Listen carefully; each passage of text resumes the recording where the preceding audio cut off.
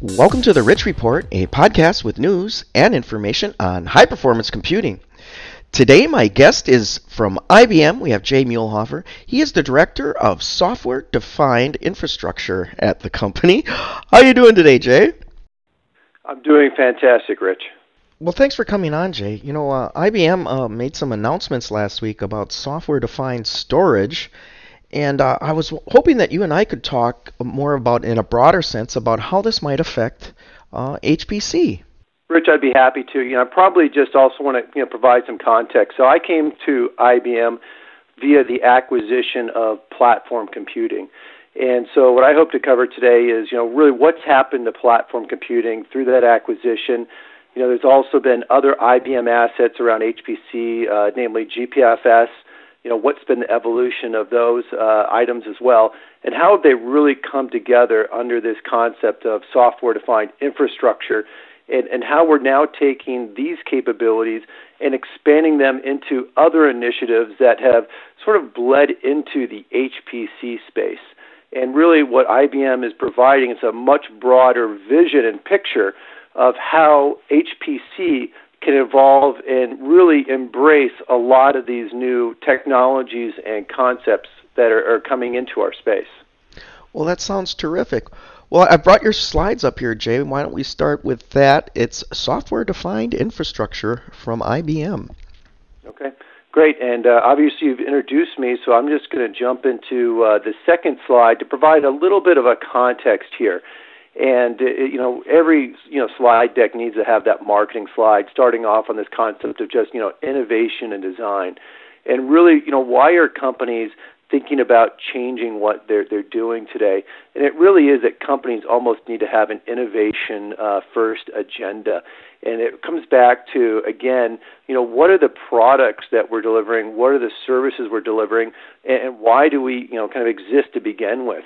And it really is because if you're a company or you're an organization, a government, research, education, you are trying to do some sort of design or analytics, better, faster, cheaper.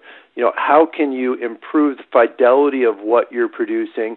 Start to embrace this massive explosion of data that's happening inside of our environment, as well as this need to get your analysis, your engineering, out to market, to your end consumers, who your customers are, faster. And then we're also under a lot of cost pressures. How can we do this in today's world where budgets are flat and or declining? People are being asked to do more. How can you administer even larger infrastructures? And really it requires essentially a new approach to the problem. And so that's going into slide 3, taking it down a level, and what do we see as kind of these key trends? And really this is kind of a forces diagram. So, at the top, there's just this unquenching demand for additional compute. There's all sorts of new types of applications that are coming into the marketplace. There's more end users that want to tap into a high-performance type computing, infrastructure. I put an example on here of Hadoop is a new type of application that's bled into space. I'll go into more detail and even more types of applications. But again, everybody wants to tap in these type of resources. And what's really interesting about it is that more and more applications are leveraging a cluster, a scale-out type infrastructure. People used to say clusters and grids. It sounds, a little bit old. It's been around for a while, but it's really in vogue now, and you're starting to see people use it more broadly. On the supply side at the bottom, people are saying, okay, against this demand, how do I provide the resources, whether they're compute, data, or networking resources? How can I take advantage of the latest technologies around GPUs? How can I take advantage of the cloud? So here an example I put in SoftLayer, which is a company that's a cloud infrastructure as a service provider that IBM acquired, less than 2 years ago, and has really built out many more data centers. They just announced 4 more. It's really a global network that people can tap into to support these types of applications. On the left side, efficiency. People are trying to get more out of what they already own.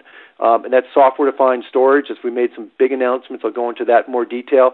And on the right, business agility. So changing business requirements. How do I respond more quickly to my end users? And people are using things like OpenStack. Just the last year at Supercomputing, we had more and more people talking about OpenStack infrastructures.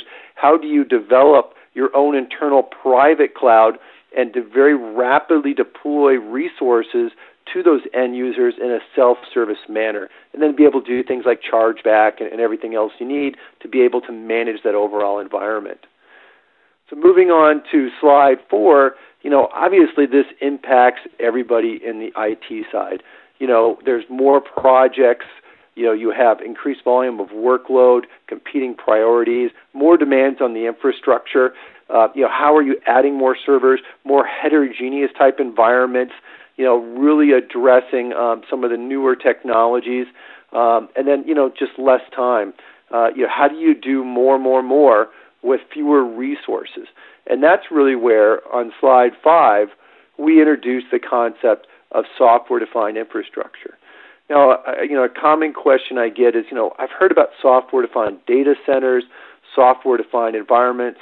What does IBM mean by software-defined infrastructure, and why did we adopt that term? And it's really because a software-defined data center is thinking about one data center. We really think about multiples of them. They can be located around the world. They can be heterogeneous. How do we build out that broader infrastructure to manage, all those different types of resources? And fundamentally, it's all about getting people out of cluster sprawl.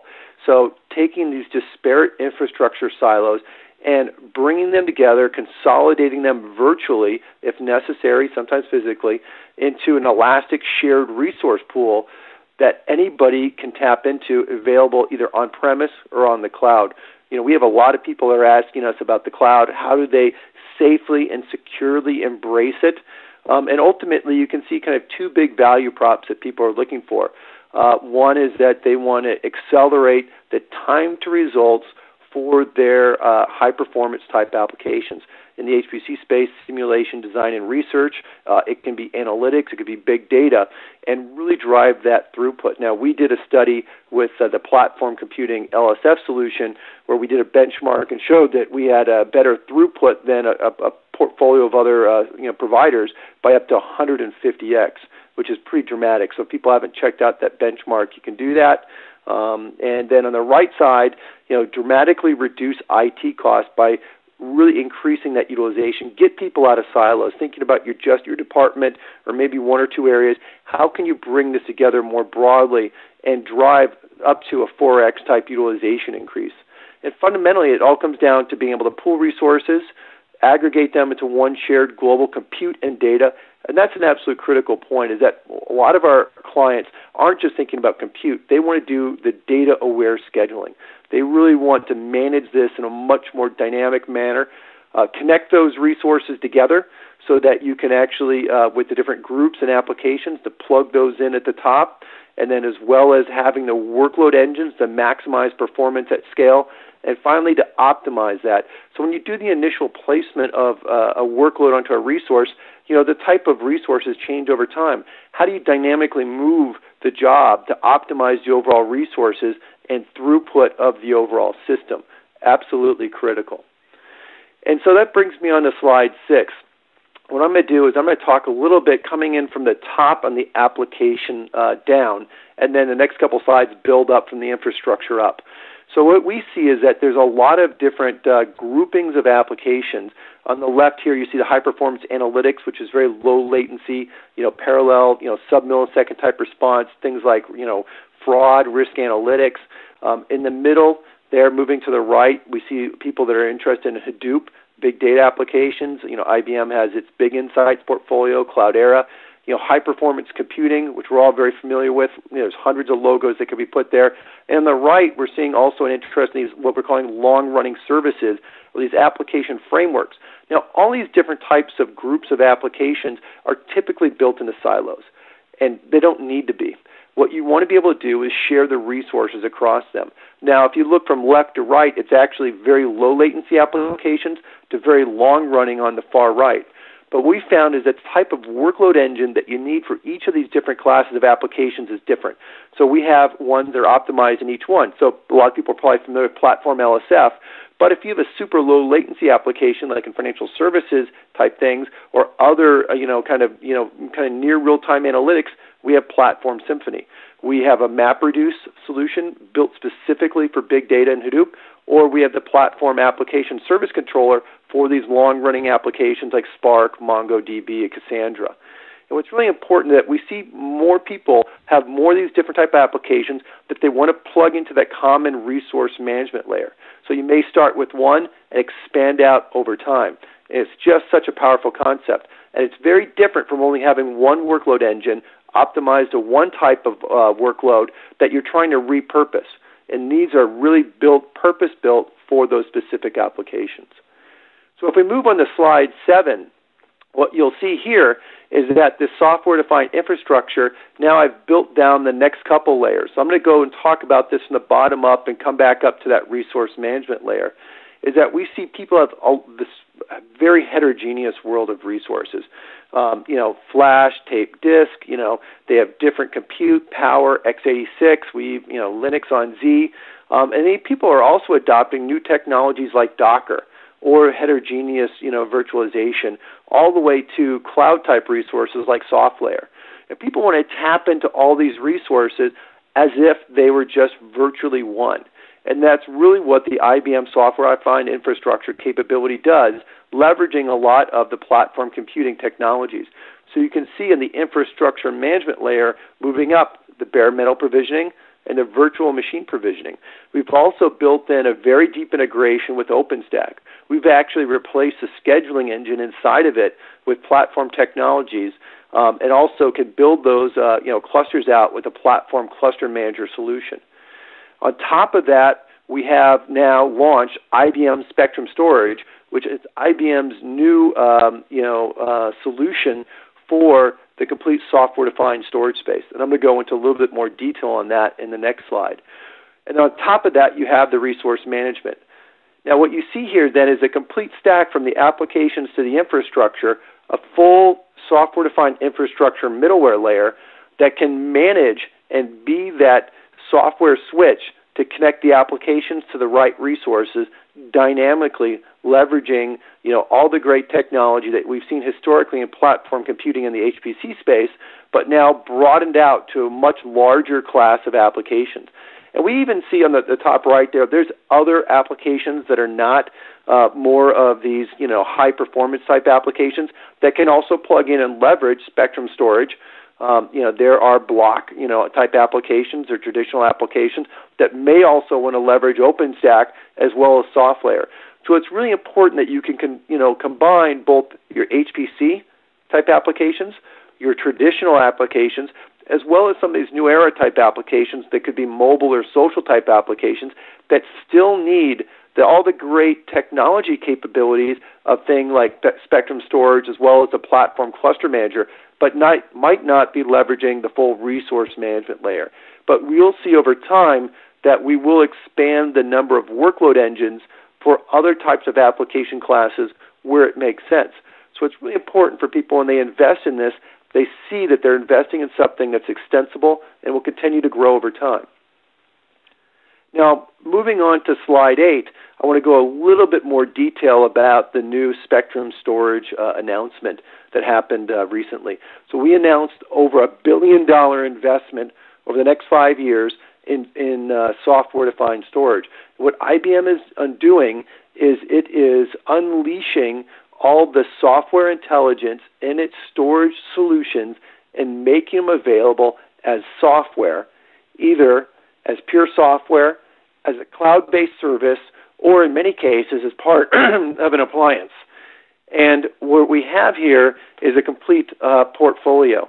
So you can see that we've grouped them into 3 big areas, one around agility, control, and efficiency. And it's really important to connect these back to the value props depending upon what your objectives are. And again, you can start with any one of these and expand over time or use combinations of them where it makes sense. So for example, in the case of agility, one of the big announcements we made was Spectrum Accelerate. Now, that historically been based on a technology that was in the XIV solution, but now we've made available as software, is also available as a service on SoftLayer. And what Spectrum Accelerate does is it allows you to create your own virtual private cloud in minutes versus weeks for your traditional block type applications. Now, also on the slide here, you see under the agility, under the concept of elasticity, is Spectrum Scale. Now, Spectrum Scale is based upon the technology that was in GPFS and then went for a short period of time into something codenamed Elastic Storage. And we did that because we knew that we were going to be renaming the rest of the portfolio.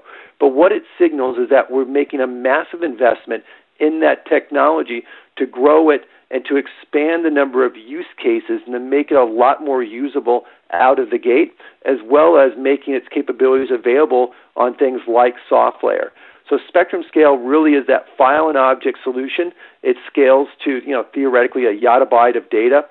It really supports all these big data type applications as well as your cloud applications, as well as the historical HPC arena type of requirements for a file solution.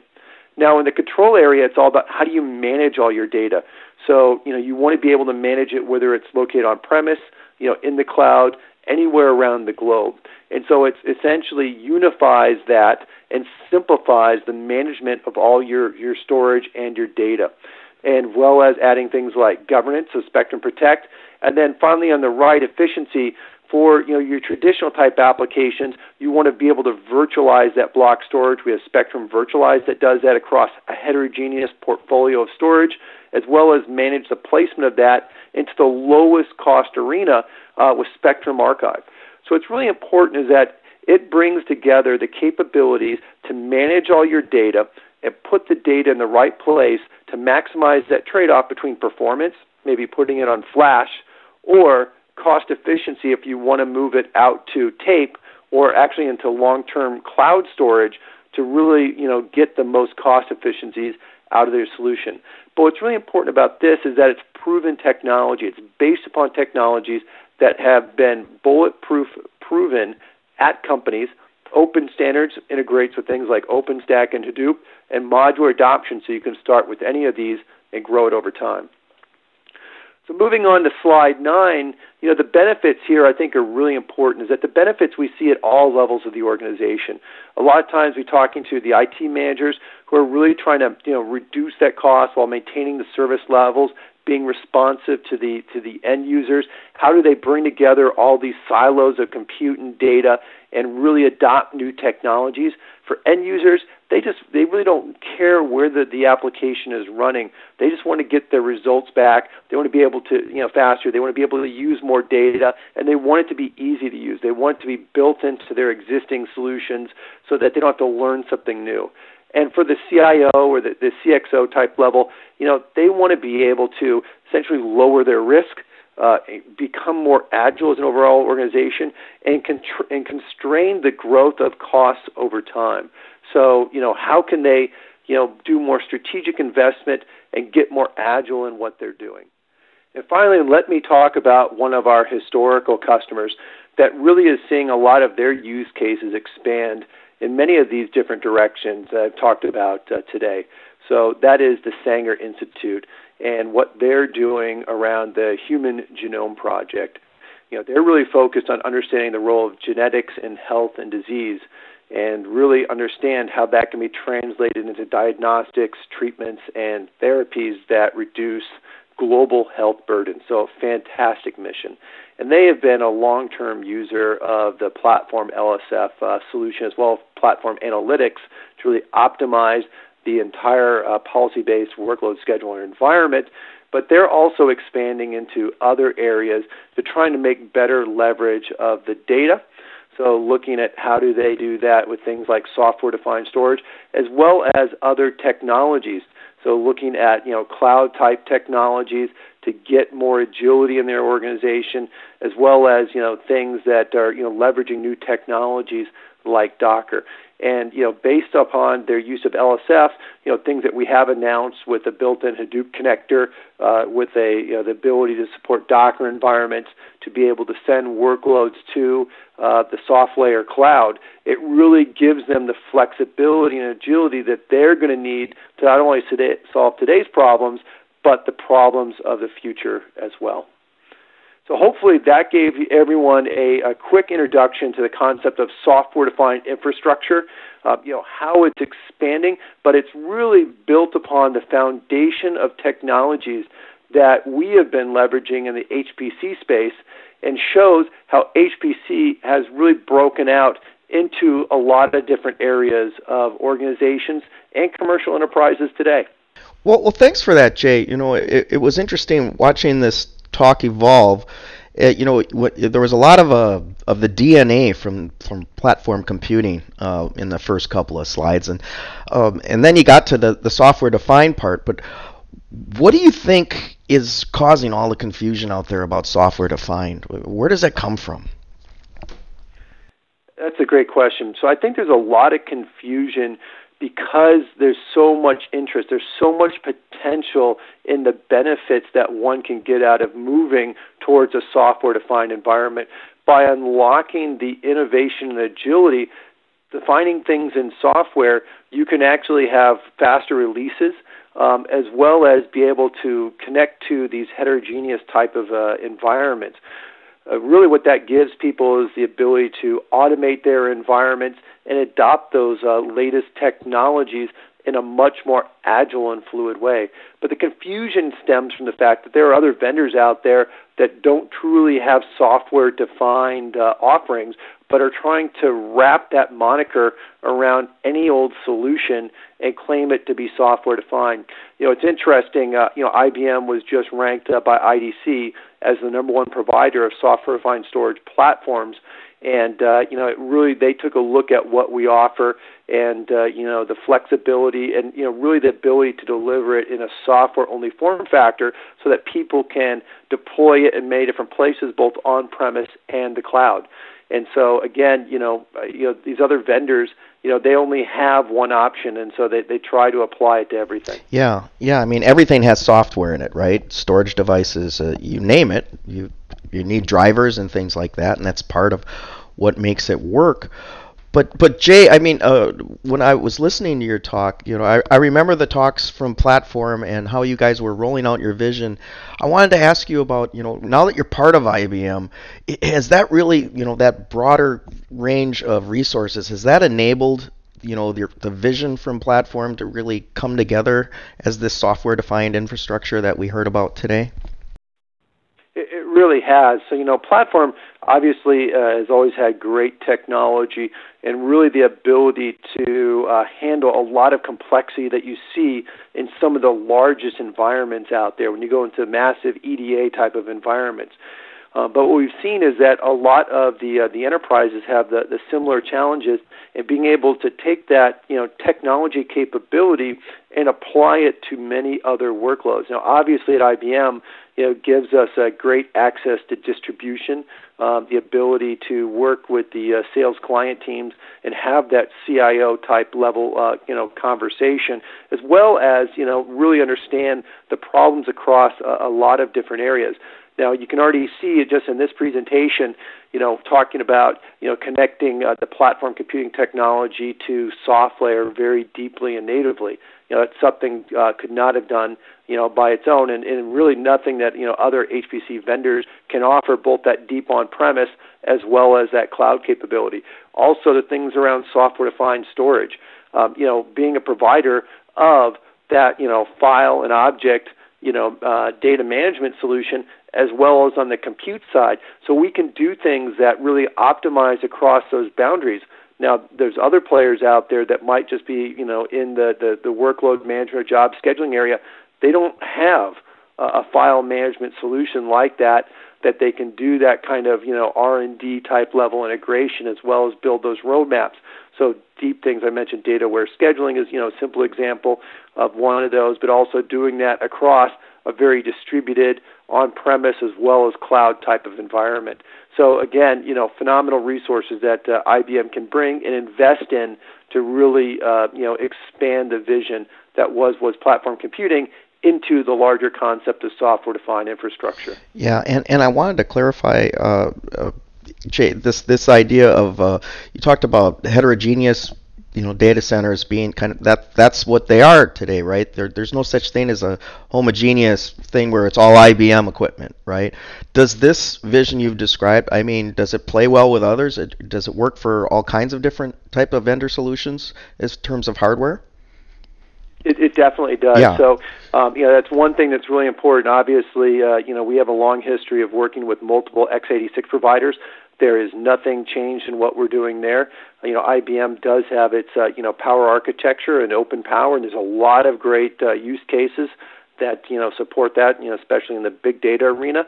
And, we'll continue to, build out those integrations there.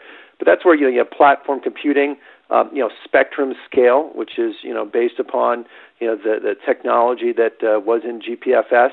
Again, these are, great, technologies that maintain their openness and the ability to work with open standards, and that's part and parcel and just core to what we're doing, going forward. Well, great. Well, I'm glad you brought up GPFS because I think this is the third time you've renamed it, right? So you had Elastic Storage, GPFS. It makes sense the way you plugged it in here. Is this the end game now? This is GPFS going forward. Is this much broader kind of stroke? Correct. So yes, we will not be renaming it. So we have the Spectrum Storage family of solutions, which is obviously it shows a breadth that we can provide there. It's based upon proven technologies, and I think that's one of the other great things about it. Obviously GPFS is a very powerful solution, but really investing it, and while it's been powerful, it also had some limitations and almost being too powerful. And but now with Spectrum Storage and that becoming Spectrum Scale, it really is this concept of built on proven customer deployments, this flexibility, and being part of something that IBM is making a very large investment in. $1 billion investment in the Spectrum Storage family is fairly significant, and Spectrum Scale is definitely going to be benefiting from that. And the answer to your question is no, we will not be renaming it again. All right. Well, I guess that comes to the final question, Jay. It was like, can customers get this stuff today? They definitely can. So everything that I've spoken about today is available. What I recommend is that you work with IBM, work with your one of the IBM partners, and/or you can reach out to us on ibm.com/platform computing. Is a great way to get started. I know a lot of people, you probably use that as their starting point, or you can do it, with Spectrum Storage. So ibm.com/Spectrum Storage, and those are great starting points to get into the whole software-defined infrastructure conversation. Well, terrific. Well, Jay, I want to thank you once again for coming on the show today. Thank you, Rich. My pleasure. You bet. Okay, folks, that's it for the Rich Report. Stay tuned for more news and information on high-performance computing.